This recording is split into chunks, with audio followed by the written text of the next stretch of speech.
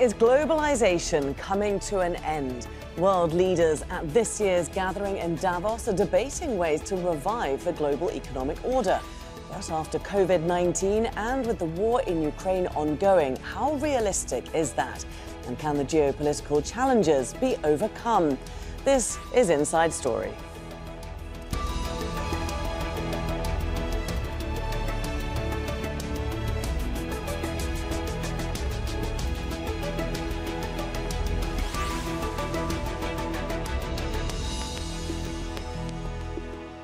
Hello there and welcome to the programme. I'm Laura Kyle.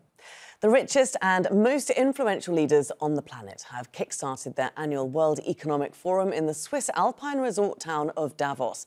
They began gathering this week, and so did protesters.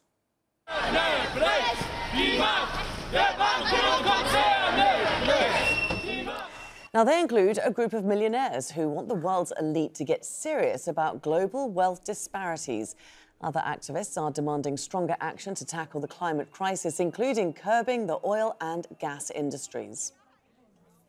I'm here with patriotic millionaires from the UK. I've come out to join the hike and the protests here because we're in favour of wealth taxes. We really want to reduce this level of wealth inequality in the world that's so corrosive to society. You give your governments permission to tax you and to reduce your wealth, the governments can do much more useful things with your money than you can.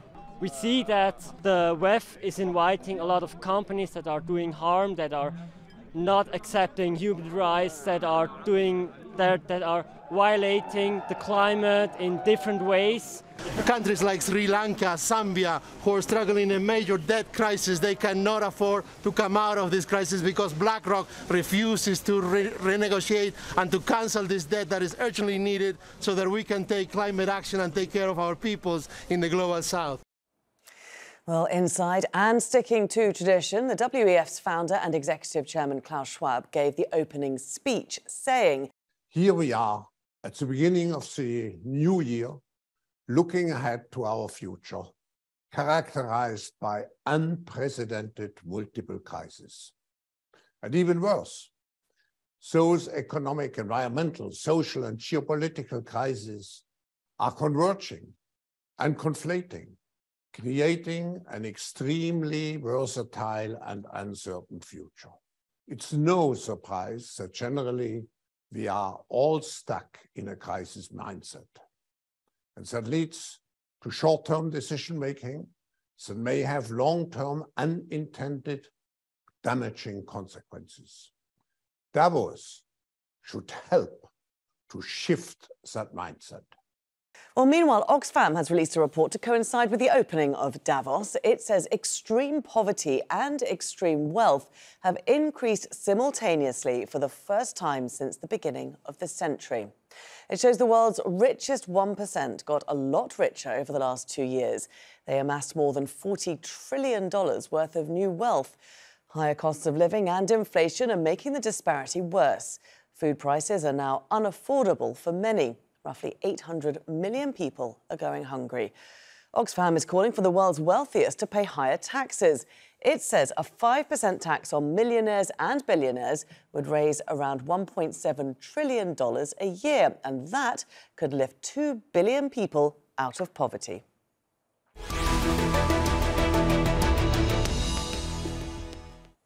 Let's bring in our guests now. And in London, we have Max Lawson, Head of Inequality, Policy and Advocacy at Oxfam International. In Davos is Shirley Yu, Senior Practitioner Fellow at Harvard Kennedy School and member of the Davos Expert Network. And also in London, Inderjeet Parmar, Professor of International Politics at City University of London and author of Foundations of the American Century. A very warm welcome to all of you, especially you, Shirley, in a very chilly Davos there. Tell us, what's the mood like? It's not a particularly uplifting opening speech that we had, Klaus Schwab giving the sense that the world is changing and not for the better. We certainly live in an increasingly fractured world, and thank you for having me from Davos.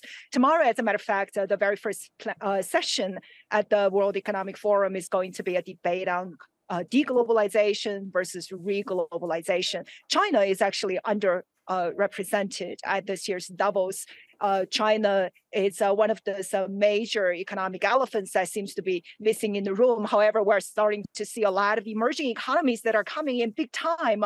On the promenade, we see Malaysia house, India house, the Indonesian house. All of them are packed with people. So we're living in the interesting world at the moment. Just explain to us the difference between deglobalization and reglobalization. What do these terms mean?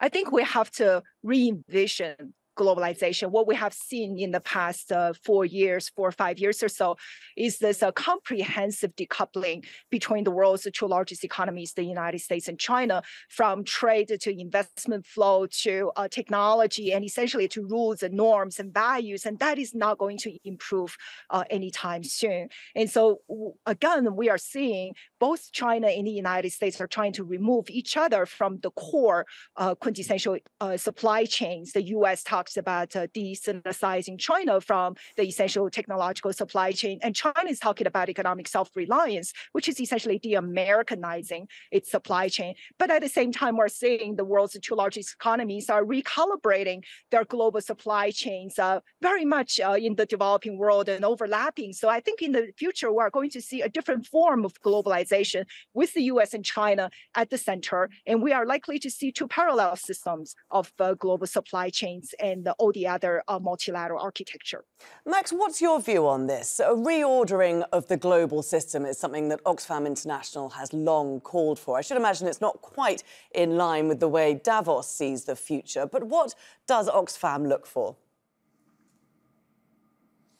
I think we're looking for a more equal future. I think we're looking for a future where there is a lot less wealth and power in the hands of a tiny group of people. And yes, we're seeing some recalibration between the great power blocks, but nothing has stopped the enormous accumulation of wealth, whether those are Chinese billionaires or American billionaires. So we would like to see a fairer version of globalization, which sees more of the value that's created in the world kept by those at the bottom and not captured by those at the top. And there doesn't seem to be much evidence of that yet.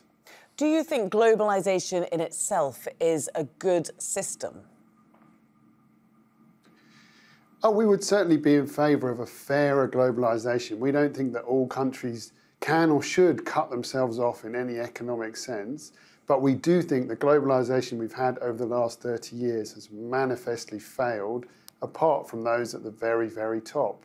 And we're seeing tremendous hardship at the bottom. It's really hard to exaggerate. As Oxfam, we work with some of the poorest people in the world, in Africa, in Asia, but also here in the UK, where you've got millions of people going to bed hungry. That is not a system that is working for anybody. And I think the anger at the failure of that system is what's driving the polarization of politics and populism. So globalization has clearly failed. And if we're going to have a new globalization, it has to be very different indeed. Inderjeet, what does a fairer globalization look like? And can it realistically be achieved? I think that's great questions. A fairer globalization is exactly along the lines that Max said, that in effect, you've got to go to the root of the problem. The root of the problem is that hyperglobalization has seen the rise of the transnational corporation to the center of world economic distributions and world economic power.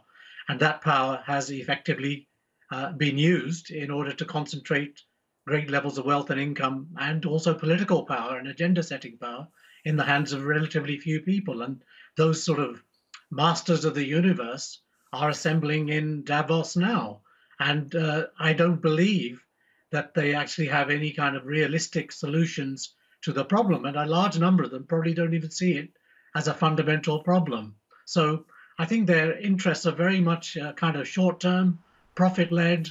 A few look further ahead and look at the instabilities of domestic political systems, the tensions, military tensions between various strategic rivals, the militarization of governments and so on, increased arms spending, and that instability that comes from that military competition.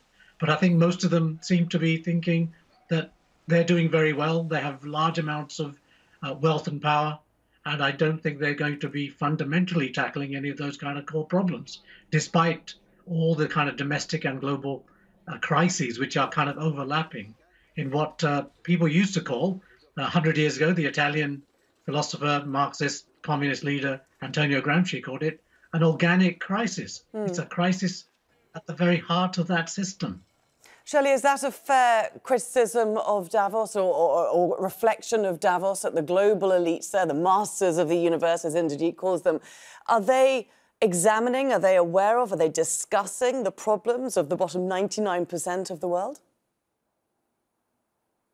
There's certainly an increasing disconnect here between the world's billionaires and the economic realities of the wide developing world.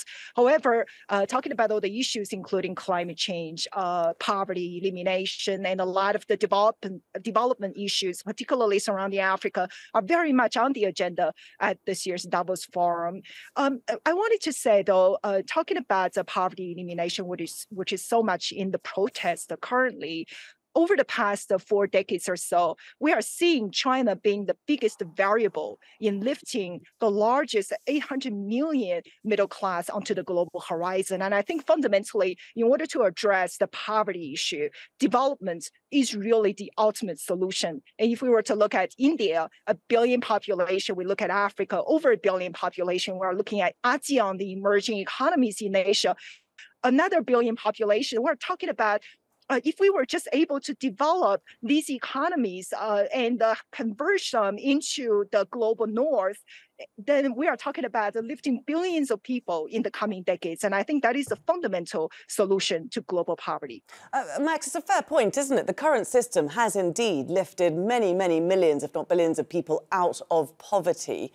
Is it not just needing to be a continuation or a reimagining of that current system rather than stripping it away and starting again? I think if you look at the distribution of wealth and income over the last 40 years, remember, we only have finite planetary boundaries. There's limits to how much we can grow and keep our planet safe. When you see like 27% of all 26 cents in every new dollar going to the top 1% and crumbs going to the bottom.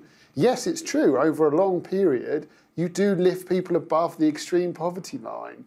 It means they're living on $5, $6 a day instead of $2 a day. That is an achievement, but we could have done so much better if we'd had a fairer distribution of wealth over the last 40 years.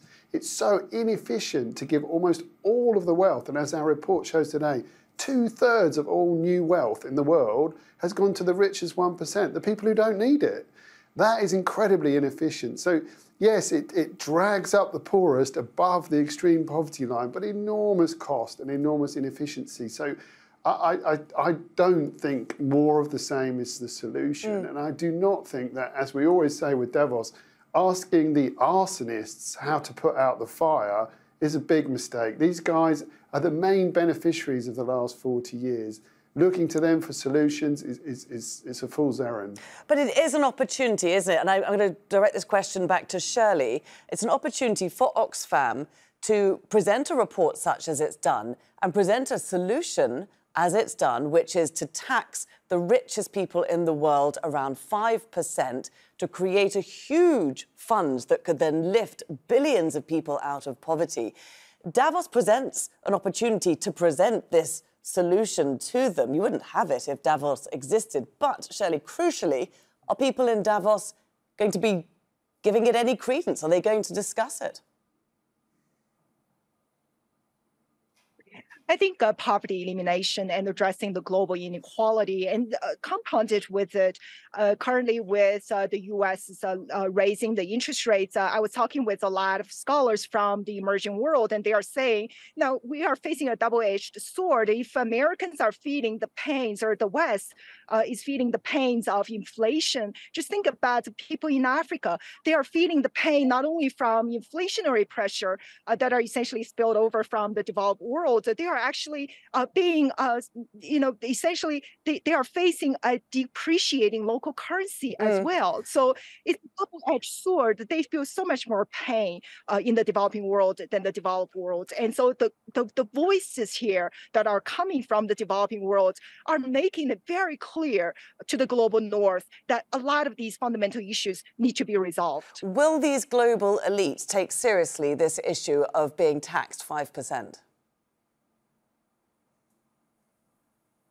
For that particular question, we have to wait for the coming Davos week in the coming days to see if there is any serious discussions about it. Inderjeet, what's your feeling on that? Do you think this is a solution that anyone at Davos will be taking seriously? Should they be taking it seriously? Well, of course they must. They have to take it seriously. They should be taking it seriously. But the problem is that they are structurally embedded in a whole system of profit making, which is very short term and related to their own particular institutions, corporations, and so on. And there's very few kind of, if you like, laws that you could pass at the global level where they would be forced to. So what Davos does is creates a forum, clearly, but it's weighted towards people who can pay a membership fee of several $100,000 a year, who have to then pay $29,000 to attend this particular meeting. A quarter of them are actually big corporations and their representatives, and you're asking them to tax themselves for the benefit of mankind. And when you look at the entire development agenda for the last 50, 70 years, they've been talking about alleviating poverty, alleviating hunger, greater equality in the world, and so on and so forth. But they have not really achieved it in any kind of great way. In fact, they've been failing at it all the time, and the structural inequalities have continued to increase. And globalization is at the heart of that. So the current form of globalization has had some benefits, but for most people in the world, it actually hasn't. It has made their lives far worse. And looking to Davos and the billionaires who gather there and their corporations, I think you may discuss some problems, but I think their market-led, corporate-led solutions are very, very unlikely to lead to any kind of solution for ordinary people struggling in the world today. Max, the UN Secretary General Antonio Guterres, he is at Davos. He's going to be calling, or he has in the past week, called for the reform of what he calls the morally corrupt global financial system, that this needs to take into account countries' vulnerability, and certainly in terms of natural disasters that are coming fast and frequent with climate change, not only taking into account a country's GDP. I mean, this sounds like a great idea, but again, is it realistic? I think it's really important to grasp the seriousness of the moment, and that it's not just ordinary people all over the world facing a cost of living crisis, it's entire nations facing a cost of living crisis off the back of things they did not create. They didn't create COVID-19, which hit their economies incredibly hard, and they didn't ask for the spin-off impacts of the war in Ukraine and the spiraling interest rates in the US. So I think, developing countries are already very, very angry after the insane vaccine inequality, which seems like a long time ago now, but in the memories of policymakers, they saw the rich world basically look after its own citizens and ignore everybody else. And now they can see food prices spiraling up, and as your other panelists said, interest rates rising in the US has a huge knock-on impact on the cost of debt repayments for countries worldwide. So I do think developing countries are very angry. I think they want to see significant changes to the way the global financial architecture is organised, and to see a situation where we have, for the first time again in 10 or 20 years, and for the largest extent since World War II, the World Bank has said that global inequality, that is the gap between the rich world and the poor world, is growing at the fastest rate that we've seen since World War II. So that's why you're seeing this anger for developing countries. But let's not forget that it's also within countries too. So here in the UK, huge divide between rich and poor. So it can be a bit simplistic. We see the rich world as the bad guy, the poor world as the good guy. We're seeing elites all over the world, many of whom are at Davos, making a lot of money out of today's economy. So it is about inequality within countries and between them. Interestingly, though, Shirley, we have noticed that a lot of the political elites, Rishi Sunak, the Prime Minister of the UK, Joe Biden, the President of the US, even Emmanuel Macron of France, are not appearing at Davos because to stand there in the face of people struggling in their home countries with a rising cost of living doesn't look great. Does this concern Davos as a forum and its future?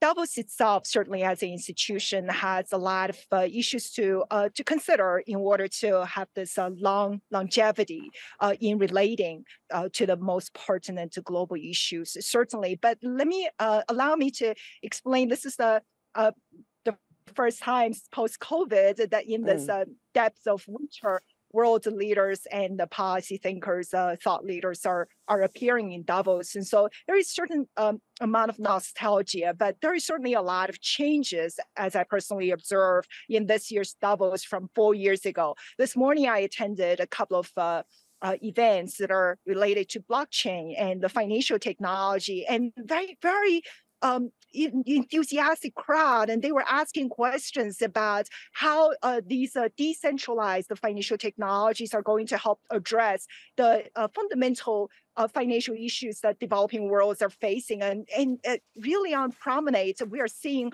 a lot of developing world presence, and also a lot of the blockchain technologies, metaverse, and a lot of the disruptive technologies this year. So I think there are many aspirational agenda that are beyond the political strife that we as a world face today. And we're seeing a lot of technologies that Davos is garnering this year. And these technologies, they are really sharing ideas that can best not only disrupt the West, but also integrating the developing world with it. And when it comes to political issues, a very big agenda at Davos is this fundamental debate about democracy and an autocracy. And we are seeing a large delegation from Ukraine that are essentially participating at every level of Davos discussions this year. And I think the West is probably going to show a further sign of solidarity facing our world today. Inderjeet, on that note of innovation that Shirley was talking about, Davos having a great spirit of technological innovation, how key is that going to be in finding global solutions to global challenges in this world that is becoming increasingly fragmented? Absolutely. I mean, technological solutions to major problems like climate change and so on are fundamental. They're really important. But the key thing about technology, it's not a neutral force. Technology is in the hands of some people who own and control it, and then they deploy it in order to make very large amounts of money for themselves. And governments use that and incentivize their companies to do those things. So the key issue then remains that although you can have new technology, just like you had new vaccines during the COVID-19 pandemic, which is ongoing, you saw vaccine nationalism. The key question at the core of everything we've discussed today really is who holds power? Who benefits from the structures of power at the world level today? And what we see is it's in the hands of very few people, but we also see at the other side of it, which is right across the world, we see people going on strike, people marching against climate change and the climate emergency and so on, people sort of fighting for their democratic and economic rights, etc. We see large numbers of ordinary people in various ways resisting this and demanding alternatives. But we see that governments all the world over are not really listening very much. And I think they need to see, in a way, that their own long-term interests are deeply destabilized by political forces which can't live in the old way. And if the governments can't produce, and the big corporations can't produce, then there's going to be even more political instability, political unrest, which may force other forms of reform and change as well, which may be very difficult to contain. OK, there we must leave our discussion for today. Thank you very much to all our guests, Max Lawson, Shirley Yu and Inderjeet Parmar. And thank you too for watching. You can see the programme again anytime by visiting our website, that's aljazeera.com. And for further discussion, do go to our Facebook page, that's facebook.com/AJ Inside Story. You can also join the conversation on Twitter. Our handle is @AJ Inside Story. From me, Laura Kyle, and the whole team here in Doha, it's bye for now.